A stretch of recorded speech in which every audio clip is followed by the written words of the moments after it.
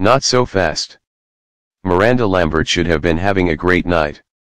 After being named Female Vocalist of the Year, for the 7th time, at the Country Music Association Awards in Nashville on November 8, she pursed her lips and accepted a peck on the cheek from her boyfriend, rhythm and blues singer and guitarist Anderson East, before heading to the stage to deliver her acceptance speech in which she didn't mention him once. In that moment and during the rest of the evening, she and Anderson seemed awkward, an observer exclusively told In Touch. They just don't seem in sync.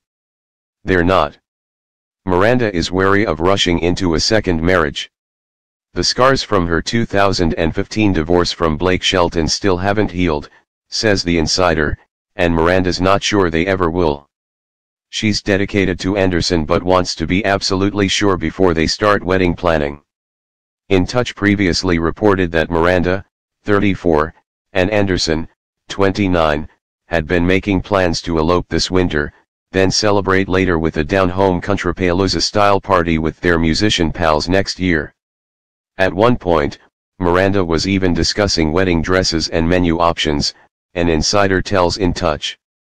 But because of their exhausting schedules, they've now tabled their plans indefinitely, says the insider.